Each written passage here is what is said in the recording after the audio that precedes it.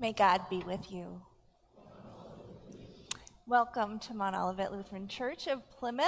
A warm welcome to all of you here in the worship center, as well as anyone who's visiting online or online at home. However you are coming this morning, please know that your presence makes a difference here. And so we're just glad to be together on this beautiful summer morning. We're also so grateful for the musical gifts of Blake and Abby this morning. Abby is playing her viola and cantering, so we have a dynamic duo over here. Jesus today continues to teach in parables, as he's been doing for several weeks now. Jesus is always trying to use ordinary things and ordinary events in our lives to describe what God's intent is for the world. And so this morning we have several short parables, each with their own images and each with their own surprises to guide our way. So this morning we trust in the living word and in the sacrament, and we trust that the Spirit will move among us and offer something for each one of us today. So let us worship God together. We begin now by showing up just as we are here, acknowledging the ways that we have been living apart from relationship with God and from one another.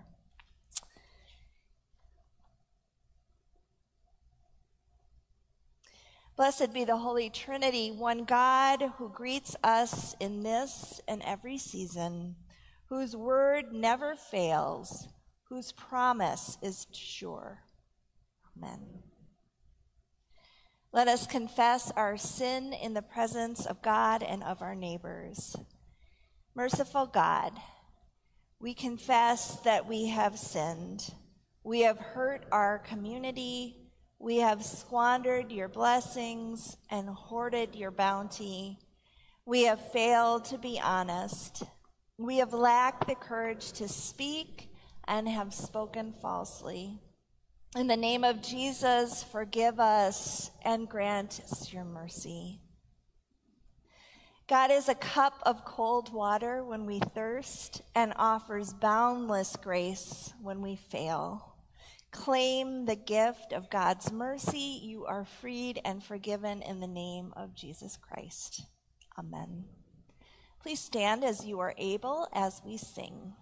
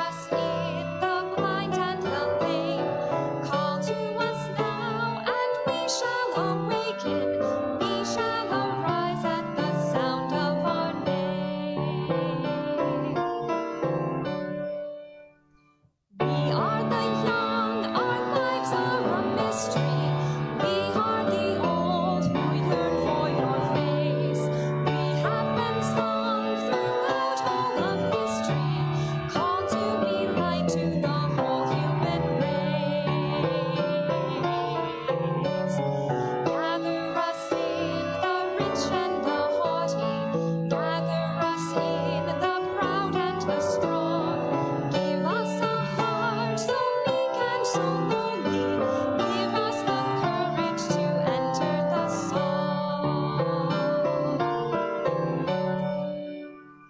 Here we will take the wine and the water. Here we will take the bread of new birth. Here you shall call your sons and your daughters. Call us anew to be salt for the earth. Give us to drink the wine of compassion. Give us to eat the bread that is new. Nourish us well and teach us to fashion lives that are holy and hearts that are true.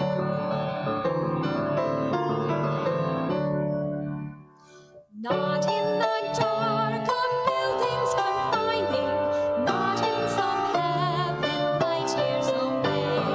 Here in this place the new light is shining. Now is the kingdom and now is the day. Gather us in and hold us forever. Gather us in and make us your own. Gather us in, all peoples together, fire of love in our flesh and our bone.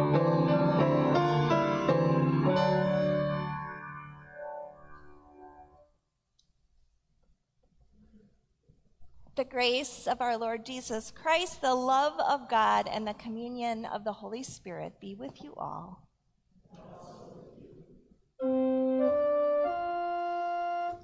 In peace, let us pray to the Lord.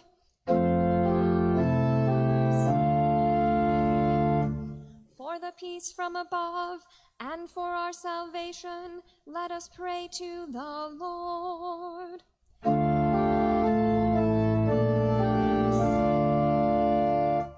For the peace of the whole world, for the well-being of the Church of God, and for the unity of all, let us pray to the Lord.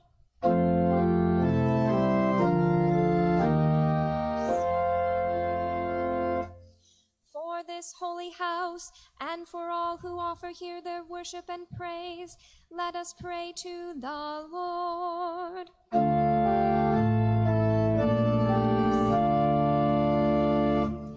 Help, save, comfort, and defend us, gracious Lord.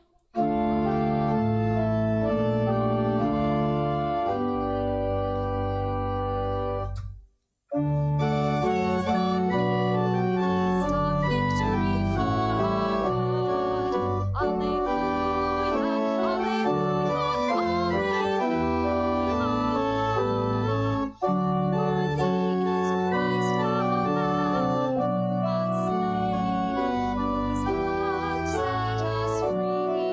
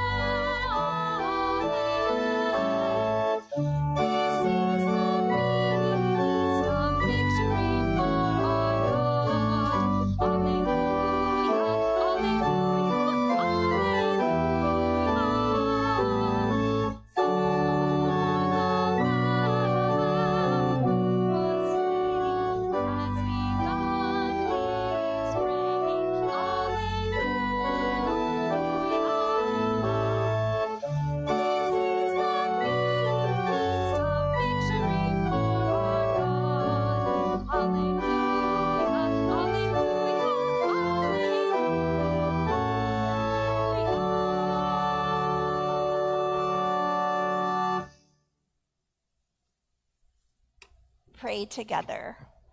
God of heaven and earth, we search for your presence among creation, and most especially in the details of what we experience each day. Help us see the seeds, the yeast, the treasures, the pearls, and the nets of your mercy, which you promise are here even now. Amen.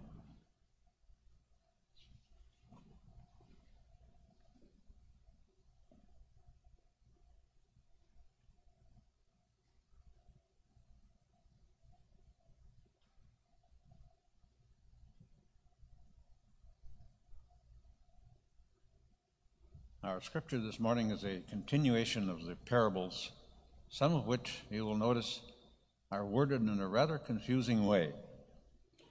From the Gospel of Matthew, chapter 13, verses 31 through 33, and verses 44 through 52. Jesus put before them another parable. The kingdom of heaven is like a mustard seed that someone took and sowed in his field. It is the smallest of all the seeds, but when it has grown it is the greatest of shrubs and becomes a tree, so that the birds of the air come and make nests in its branches. He told them another parable. The kingdom of heaven is like yeast that a woman took and mixed in with 3 measures of flour until it was all leavened. The kingdom of heaven is like treasure hidden in a field, which someone found and hid. Then in his joy he goes and sells all that he has and buys that field. Again, the kingdom of heaven is like a merchant in search of fine pearls. On finding one pearl of great value, he went and sold all that he had and bought it. Again, the kingdom of heaven is like a net that was thrown into the sea and caught fish of every kind. When it was full, they drew it ashore, sat down, put the good into baskets, but threw out the bad. So it will be at the end of the age. The angels will come out and separate the evil from the righteous and throw them into the furnace of fire, where there will be weeping and gnashing of teeth. Have you understood all this? They answered, yes. And he said to them, therefore, every scribe who has been trained for the kingdom of heaven is like the master of a household who brings out of his treasure what is new and what is old. Word of God, word of life.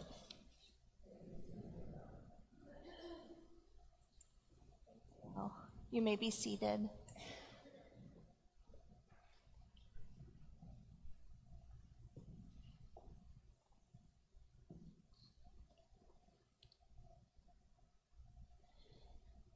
Let's pray. God, in this counter of life in front of us, help us clear it off. Get rid of the shoulds so we can receive your word. Amen. Which little game piece do you choose when you play Monopoly?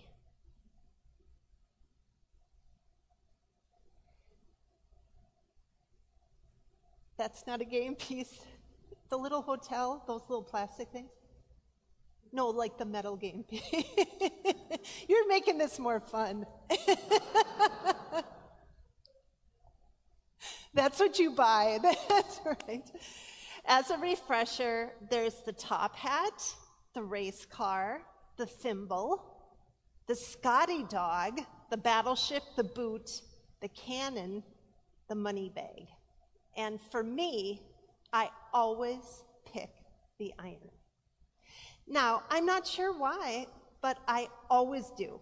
Are you like that too? Do you always pick the same Monopoly piece each time you play? Jesus is teaching again, and today offers these short stories on what the kingdom of heaven is like.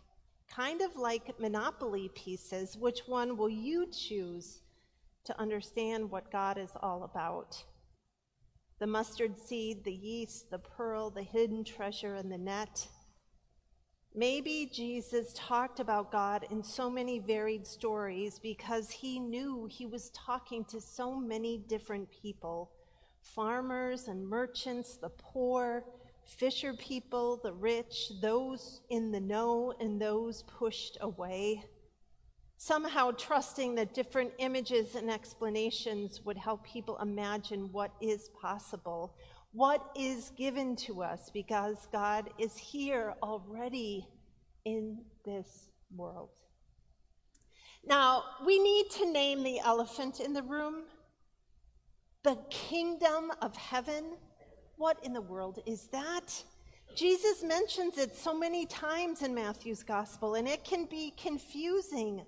The whole kingdom language makes me think of Hogwarts in Harry Potter or the Magic Kingdom Castle at Disney World. But the kingdom of heaven is not some imagined magical castle that we hope to make it to someday. The kingdom of heaven is how Jesus talks about God's presence in this world. Some say reign of God rather than kingdom of heaven. And what it is what is possible because God is here. Now, I wish there was a simple explanation to all these little stories, perfect allegories, so we could be given instruction on what to do and how to notice and embody this kingdom of heaven. The reality is, though, as we know, that it's not always clear to understand the kingdom of God because it's found and it's mixed into the complexity of the world and the demands that we place on ourselves and each other.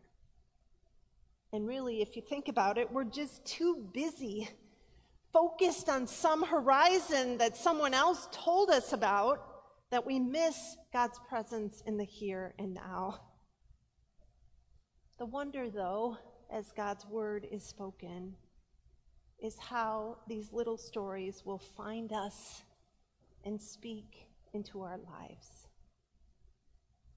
I would like today to focus on the story of the treasure in the field. So Jesus says the kingdom of heaven is like a treasure in a field that someone finds, and when she finds it, she hides it again and sells everything she has to buy that field. That is confusing, as you said, Al. You are plowing away on some Monday and the blade hits something hard, a rock, you think, so you stop and you loosen it, and there is a treasure out in the middle of nowhere. Now, don't you think most people would dig up the treasure and leave, call in rich the next day and never look back? But Jesus says, no, the treasure is found and then hid again. And then she cashes all that she has so she can buy the whole field. Why buy the field when you have already found the treasure? What is this treasure? And why is it buried and not more accessible? Renowned preacher, theology professor, and storyteller Fred Craddock swears this happened to him. He was visiting in a home of one of his former students after graduation, and after a great dinner, the young parents excused themselves and hustled the kids off to bed, leaving Fred in the living room with a family pet, a large, sleek greyhound. Earlier in the evening, Fred had watched the kids roll on the floor playing with a family dog. That's a full-blooded greyhound there, the father of the kids had told Fred. Once he raced professionally down in Florida, then we got him. Great with the kids, that greyhound.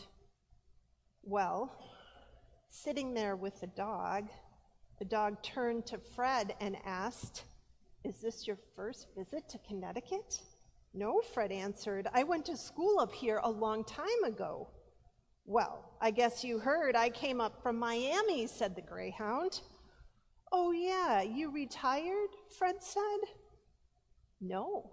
Is that what they told you?" No, I didn't retire. I tell you, I spent 10 years as a professional racing greyhound. That means 10 years of running around that track day after day, 7 days a week with others chasing that rabbit. Well, one day I got up real close. I got a good look at that rabbit, and it was a fake. I had spent my whole life chasing a fake rabbit. Hey, I didn't retire, I quit. The person plowing the field thinks that all there is Monday through Friday, grinding away to pay the bills, and one day the story she's living changes. She discovers something she never has seen before, and it changes her so much that she wants to buy the field because she thinks there could be more treasure buried there, or because that dry, rocky ground all of a sudden became holy. This unexpected encounter takes her life in an unexpected direction. Maybe a wake-up call that there is more to life than we think, and it will surprise us as we unearth what is right in front of us. That is the kingdom of heaven. Interesting, though, in this short story, that Jesus does not provide descriptors on the one in the field, no resume of achievements, no words about their faithfulness, just a person tilling the fields, thinking that what she sees is it. And then a moment of experience and discovery. There's more than what she can imagine, so much more that they can't take the treasure and run. She hides it again, and she goes and buys the field. She needs to be near the place where life became life. She went for it. Not long after getting married, Randy and I were invited on a trip to the Holy Land. My advisor, who was one of my favorite teachers from seminary, was leading it, and it was a bucket trip for both of us. We didn't have kids or a dog, but I was still in seminary and wasn't working, and we were making it on Randy's income alone. The trip obviously wasn't budgeted for, of course, and we discerned, and we decided no, we should save money and prepare for whatever future was ahead for us. On paper, it was the responsible decision, and we both look back and we regret that we didn't go, that we didn't cash it all in and buy the field. We didn't know then that it's really hard to go on trips with kids and pets and demanding jobs. Now, we can't know if that trip experience would have changed our lives, but looking back, we would have said yes. Preacher Will Willimon says, "We get life, but adventure, treasure, the life worth living, God help us. We sell out too quickly. We settle for too little. We make nothing more important than money, and thereby we miss the treasure." Jesus never says the kingdom of heaven is a trip to the Holy Land. Jesus never says trusting in faith will be easy. There is a cost. It will disrupt. It will change your life. In fact, people may even despise you because of it. Question your decision. And as we walk with Jesus even ever so soon, he will be hated by the community that raised him because of what he proclaims. Jesus will call people to drop everything to follow him. It's not a walk in the park. It takes guts and laying it out there. There is risk. And we are promised that as we plow along, there will be a treasure worth selling it all for. And maybe that's why people leave jobs to pursue a passionate hobby or schooling in a new field, why they empty their wallets for a cause that breaks their hearts.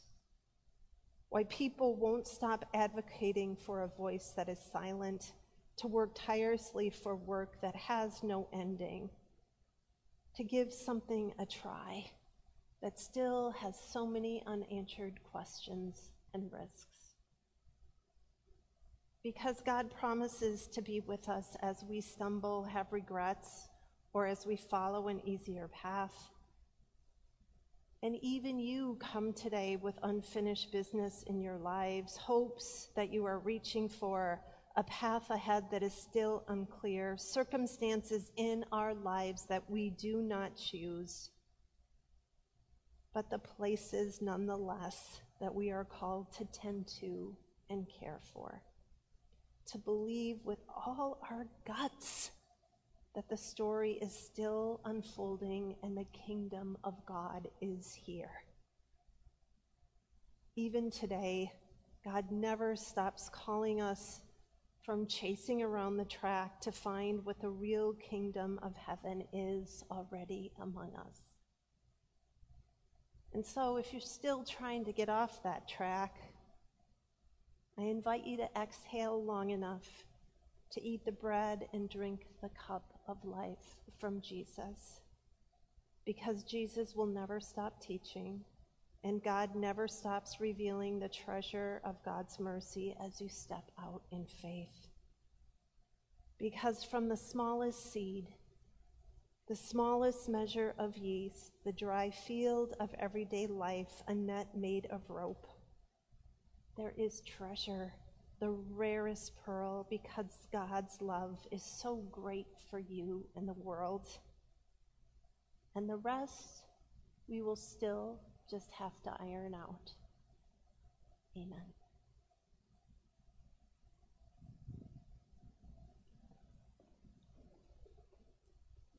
Please stand as we sing.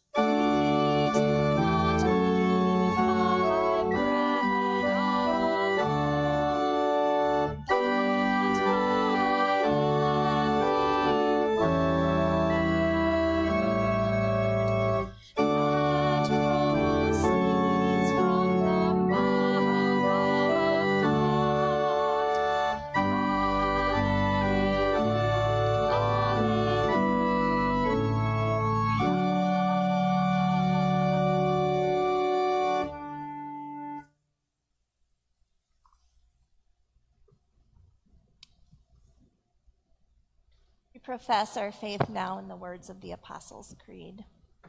I believe in God the Father Almighty, creator of heaven and earth. I believe in Jesus Christ, God's only Son, our Lord, who was conceived by the Holy Spirit, born of the Virgin Mary, suffered under Pontius Pilate, was crucified, died, and was buried. He descended to the dead. On the third day he rose again. He ascended into heaven, and he is seated at the right hand of the Father. and he will come to judge the living and the dead.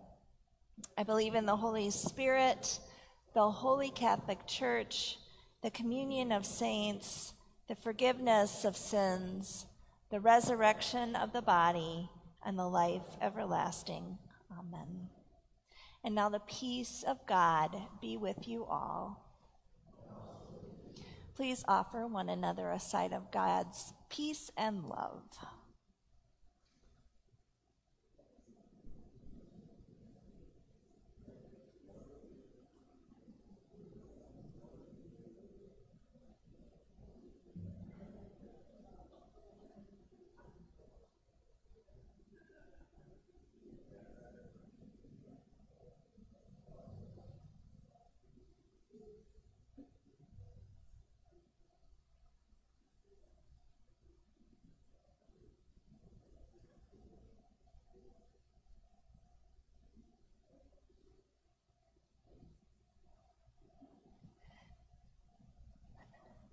We continue with our offering, ever grateful for all the ways that you contribute your treasure, whether it's talent or financial resources to our mission and vision here at Mount Olivet. There's a basket here, a box in the back, a Venmo code, and thanks very much.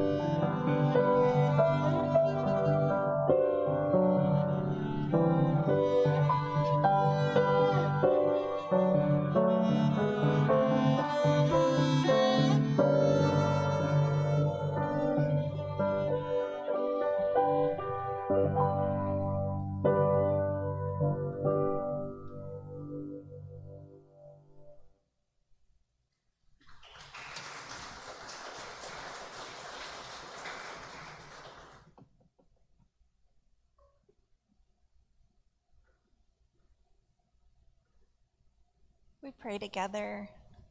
God of field and forest, sea and sky, you are the giver of all good things. Sustain us with these gifts of your creation and multiply your graciousness in us, that all may be fed with your love through Jesus Christ, our Savior and Lord. Amen.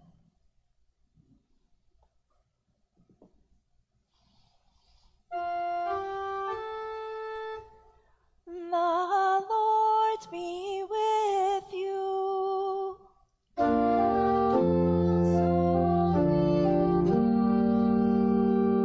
Lift up your hearts.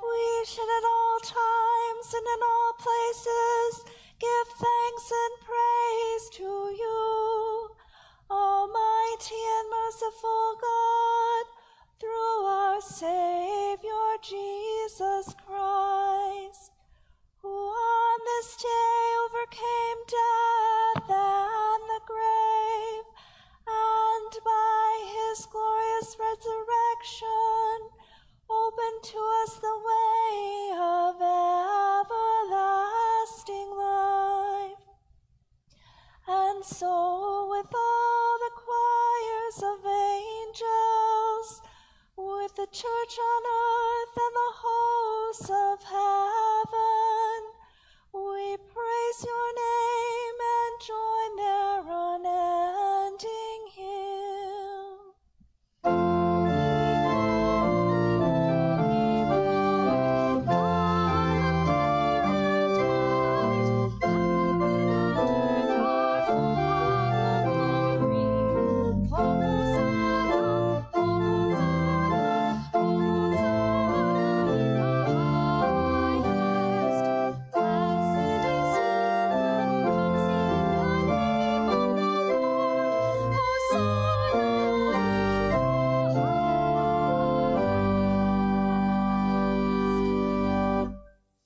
In the night in which he was betrayed, our Lord Jesus took bread and gave thanks, broke it, and gave it to his disciples, saying, "Take and eat. This is my body given for you. Do this for the remembrance of me." Again, after supper, he took the cup and gave thanks and gave it for all to drink, saying, "This cup is the new covenant in my blood, shed for you and for all people for the forgiveness of sin. Do this for the remembrance of me." Gathered into one now by the Holy Spirit, we join in prayer as Jesus taught us to pray. Our Father, who art in heaven, hallowed be thy name. Thy kingdom come, thy will be done, on earth as it is in heaven. Give us our daily bread, and forgive us our trespasses, as we forgive those who trespass against us. And lead us into temptation, but deliver us from evil. For thine is the kingdom, and the power, and the glory, forever and ever. Amen. This is the meal that comes out to meet you with mercy and healing and this deep sense of belonging, however you're coming this morning. So taste and see that God is so good. If you are online having communion at home, hear these words: the body of Christ is given for you, the blood of Christ is shed for you. For those of you here in person, ushers will guide you forward. The crackers are gluten-free, wine in cups is dark, juice is light, and you are welcome to use the kneelers after the meal to pray. Come to the table, all has been prepared. Have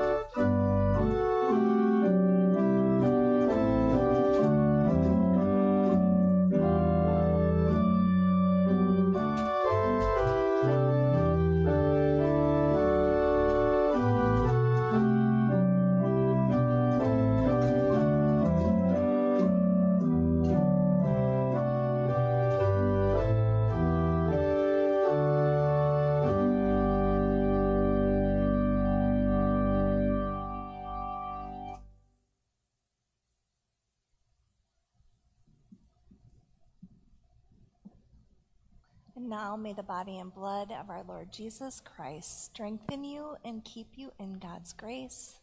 Amen.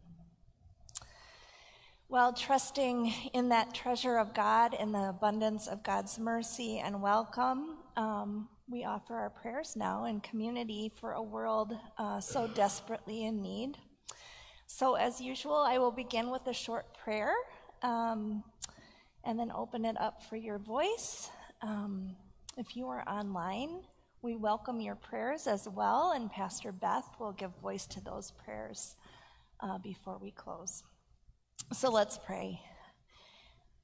Gracious God, treasure planting God, fish netting God, bread baking God, pearl hunting God, you shape us, you continue to shape us into this daily living out of parables because you're here. And we pray that with your Spirit that resides in each of us, that we would be able to see what is right in front of us, see that path ahead, see that treasure in our daily lives, see those places that we are called to just give it all up and follow you.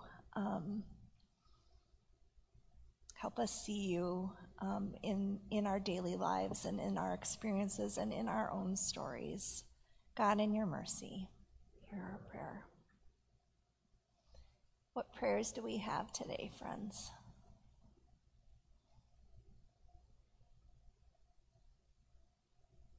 Yeah, Bob.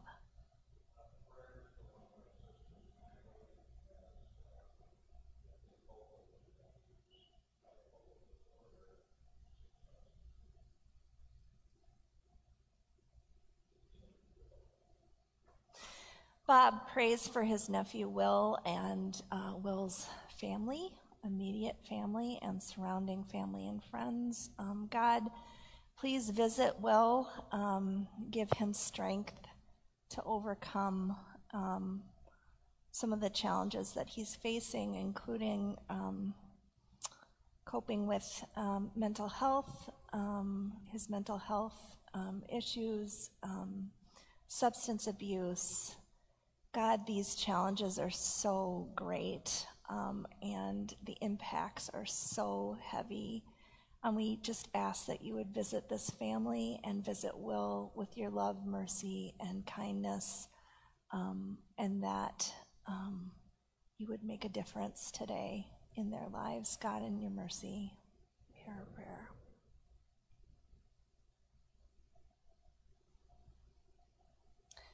Yes, Tony.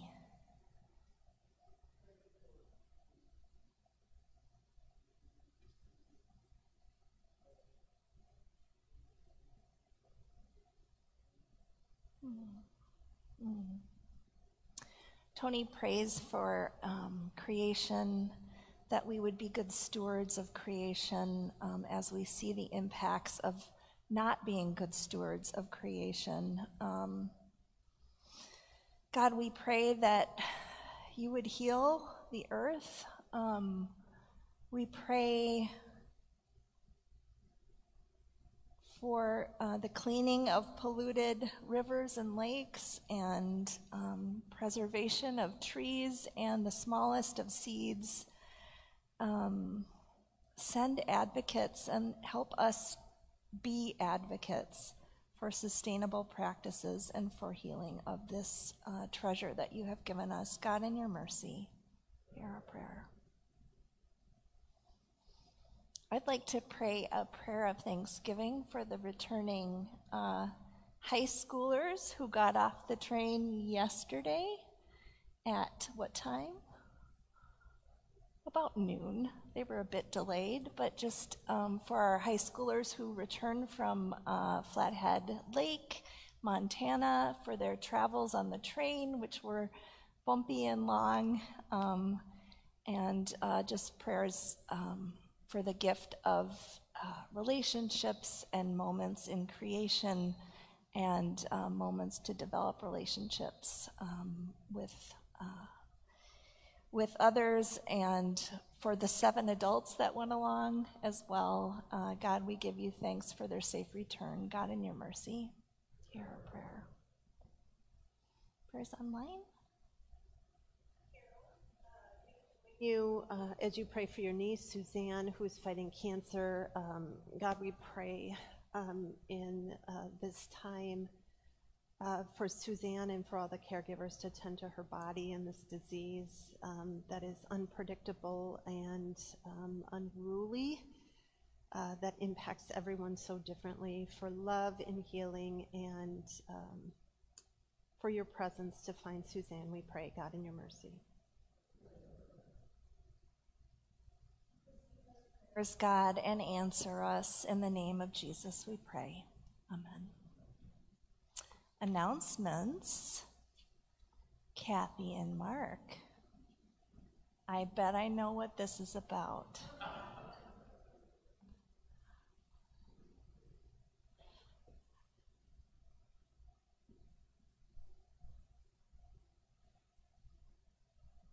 Good morning. Well, we're less than a week away from Brews, Eats, and Beats this coming Saturday from 4 to 9. And tickets are on sale, as you've heard already, but the early bird pricing ends tomorrow. So August 1st, it goes up to $30. So let your friends and family know to buy tickets now. The silent auction is going to be open at noon today online. Just check out the website. There'll be a link there. You can start bidding at noon once it's open, which is great. There are over 100 items on the list, and big thanks to Diane Dickmeyer, who has just done an amazing job pulling it all together, and to all the donations and the people that have donated items. And then there are still a few volunteer spots available, mostly in admissions and concessions. So if you want to spend a couple hours helping out, either sign up online or let me know, and we'll get you the nifty gold t-shirt that I'm wearing, and you get free admission to the event, and it's really a great way to meet people and experience the event in a different way. Okay, thank you. Well, I'm Mark Schmidt, and I'm going to wrap this up with a few comments as well. I need that piece of paper there. We went over this in rehearsal. Okay, you guys remember we first talked to you back in April, right? I think it was April 16th. And I got out ahead of my skis a little bit. Remember what I did? I promised you what? No bugs. That was big, but a beautiful summer evening, right? It said 80-degree temperatures, probably even made the sound of crickets chirping in the background. But those of you that do have a weather app on your phone, you're welcome to join me in looking up the weather. I'm going to give you the forecast for Saturday, okay? Saturday's low will be 62 at 6 a.m. The high will be 82 degrees between 5 and 6. And it drops down to about 70 by the end of the event. How's that sound? Okay. The precipitation forecast, you know how many inches are forecasted? Zero. Okay.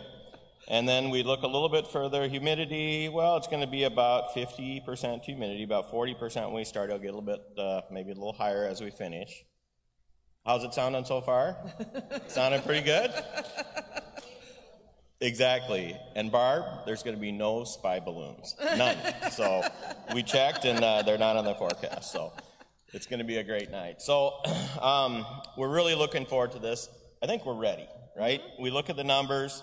We have 8 sponsors, okay? And they're donating together about $12,250. How amazing is that, right? We have community builders. The way it looks right now, we got about 34 community builders. We'll take your check right up to the end. But altogether, plus some miscellaneous donations, that's about $15,000, okay? Really cool. Volunteers signed up. We have, when we count everybody involved, about 97. So 100 people, 100 of you are going to donate your time and effort to do this and make this thing happen. And we've got about 125 tickets sold. We expect a lot more in the next few days, and we do expect a good walk-up. So the table is set. The weather's perfect. Here's what we need. You to make that final call to your friends, your neighbors, your coworkers, whatever, and say, come on over. It's going to be a great night. And we look forward to seeing you all there. So thanks for your help. We'll see you on Saturday.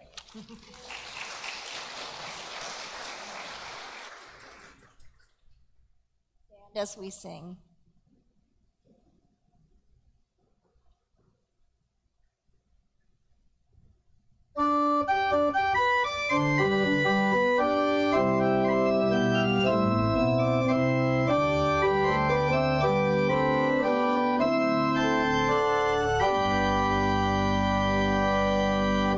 Send forth thy God's blessing, our true faith confessing, the people of God from his dwelling take leave. The summer is ended, oh now be extended, the fruits of his service in all who believe.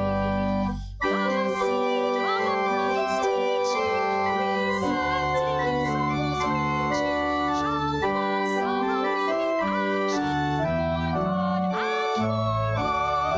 Your grace shall incite us, your love shall unite us to work for your kingdom and answer your call.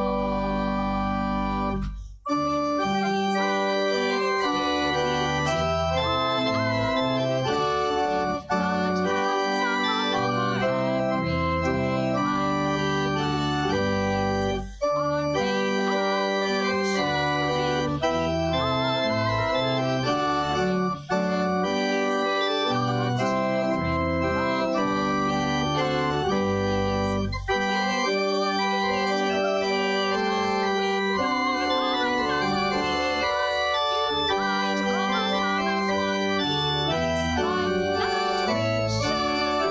Then may all living with praise and thanksgiving give honor to Christ and his name that we bear.